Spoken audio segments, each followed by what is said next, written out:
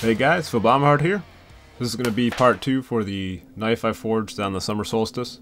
So this is a piece of oak I'm splitting down right here. This is the same oak that I got for the farrier's rasp knife. I'm sawing it down to get to the center of the heartwood so that I have the cleanest wood. It's free of any stains or cracks, that kind of thing. And so since I made the tang of the knife so narrow, I decided to burn the tang into my handle material. That's why I left it so big right here. And it was a lot more difficult than I initially expected.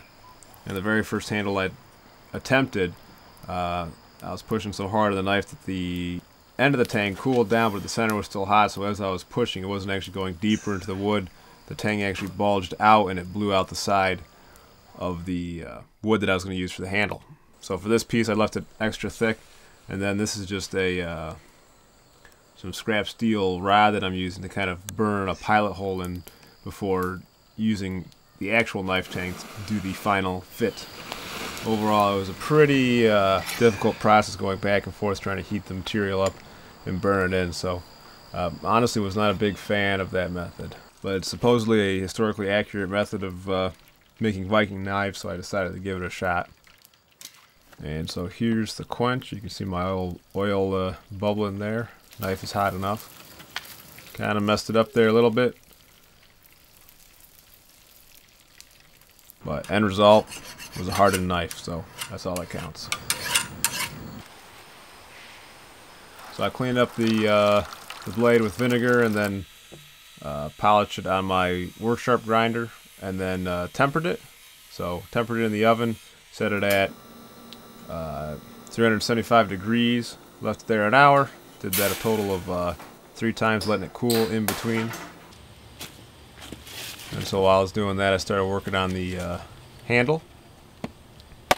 So I have the hole already burned through there, and I'm just whittling it down with my CRKT Birler axe. Kind of using it as a crafting hatchet here. And it worked good for this. I liked using it. It takes a good edge. You get some good control over it. You know, it's not too light, but it's not too heavy. Handle's comfortable. I just find this kind of woodworking more enjoyable than other methods.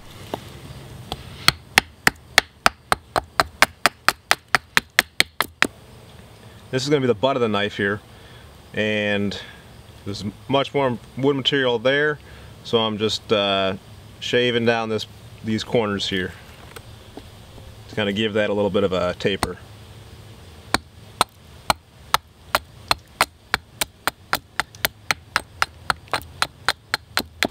Alright, so now I got that piece of wood in the vise here, and I'm going to start shaping it with this Mora draw knife. They market this as the Mora classic wood splitter, but basically it's a draw knife. So this is going to be my first time using this, so let's see how it works.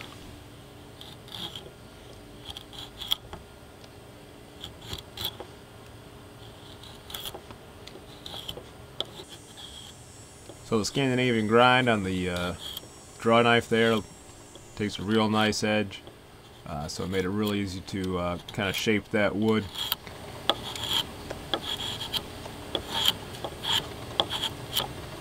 Alright, now we just got it switched over to the other side here.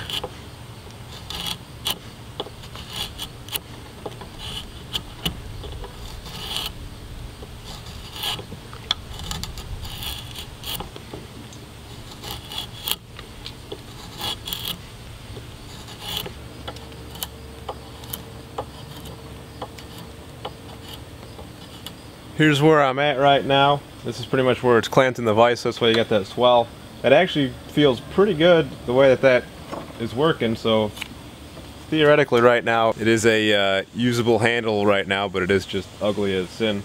But feels pretty good. I'm going to take this over to the axe here and kind of shave down the center bulge.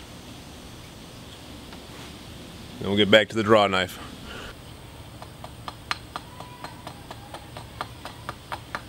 So you'll notice here I'm trying to keep my fingers above where I'm striking with the hatchet. So I try to be very safety conscious with anything I do. Pretty much all this knife making stuff can be dangerous, so you always got to be thinking about worst case scenarios.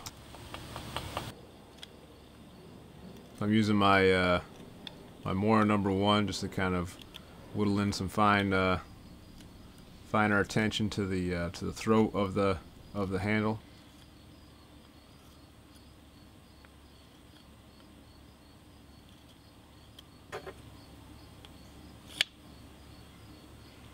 Alright, at this point I'm going to cut the tang down because I purposely left it a little bit long.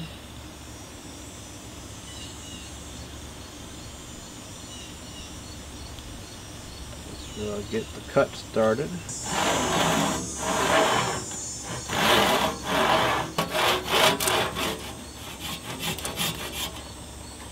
So you can see where the knife tang burns through the wood, and it's not perfectly center. But that's okay, you'll see how I dealt with that here in a little bit. So after carving in the shape that I wanted, I just sort of went through my different grits of sandpaper, sanded it up, smoothed the whole thing out. So for the butt cap of the handle here, I'm going to use this piece of copper that I have left over from the pruning shear sax project. And I just traced that out with a nail, so it kind of scratched the shape of it onto the copper, enough that I can see without risking getting getting Sharpie stains onto the handle itself. So I'm going to cut this out, and then we are going to do some final shaping.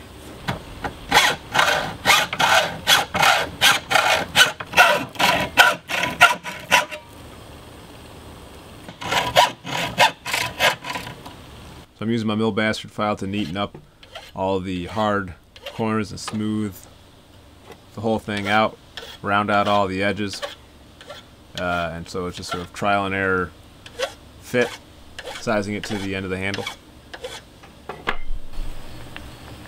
Then I drill a hole through the center of it. I had to offset it a little bit so that it would line up correctly. Then I squared up the hole with my fine files, and that was another trial and error thing, fitting that to the tang itself, because that needed to slip over to the tang to be a cap for the handle.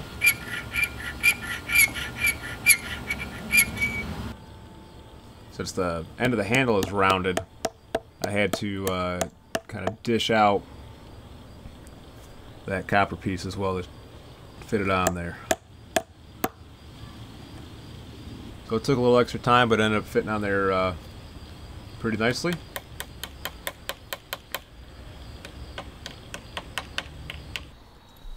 And this is some copper wire that I braided together, just as a, I guess, a ferrule of sorts.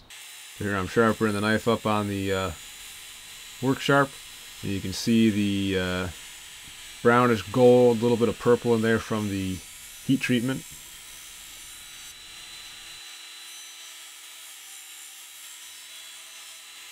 And then I just glued the whole thing together with my ubiquitous JB weld. So you can see how that little the copper wire fit into the handle, and that applied enough pressure to the inside of the handle that it kind of held it all in place. So that was kind of a test fit. So I'm getting my JB weld all on the tang, so that when I slip it onto the slip it into the handle, it'll all glue in there nice and snug. Again, didn't tape up my handle, so try not to get glue on that.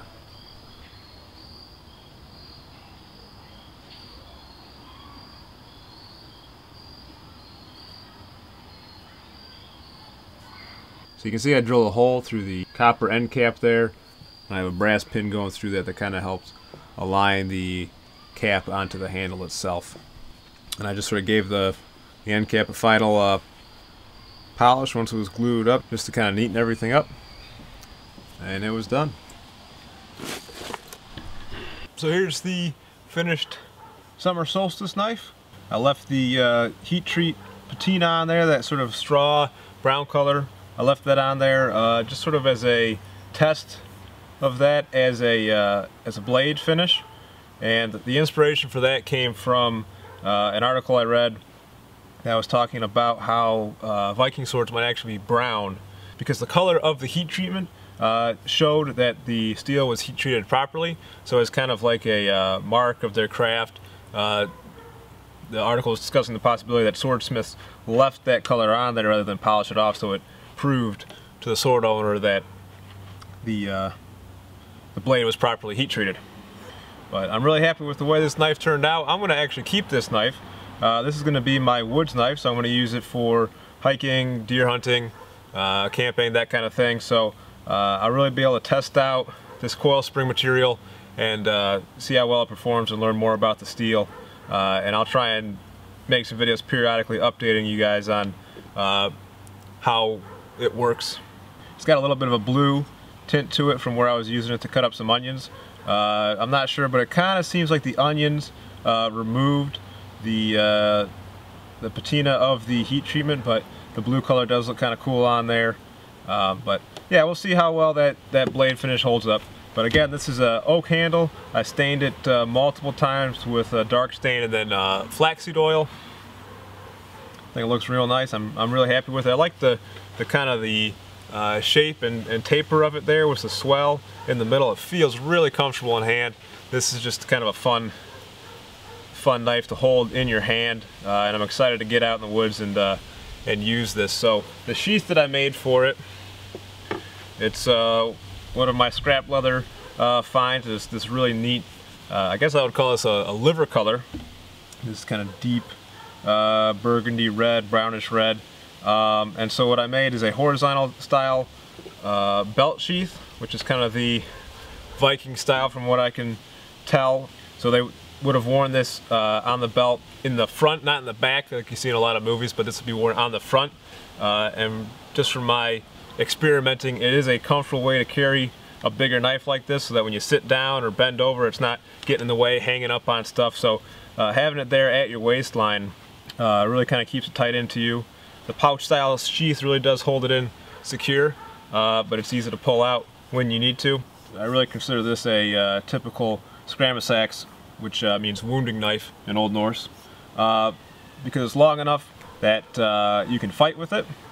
And since there was no guard, I guess historians speculate that it wouldn't be used in a thrust, but I mean, it's long enough that if you were to use it for that type of thing, it would penetrate deep enough to hit vital organs and get the job done. So, but as a slashing knife, I mean, this is about a 7.5 inch long blade, so something this long is definitely going to be a good slasher. So for a last ditch self-defense knife, it'll be just fine. And then for utility tasks, it'll be great for that as well. Processing food, maybe small woodworking and camp chores. And as far as the blade shape is concerned, it's not something that you really see popularized by people too often as far as a Viking knife, but I found several examples of this, something similar to this kind of long tapering drop point. This type blade shape I've seen museum photos of from finds in Norway, and so since that was something that I really hadn't seen before, I really wanted to go out and try and make one for myself. Well, I hope you guys enjoyed the video. Thanks for watching, and until next time, be more Viking.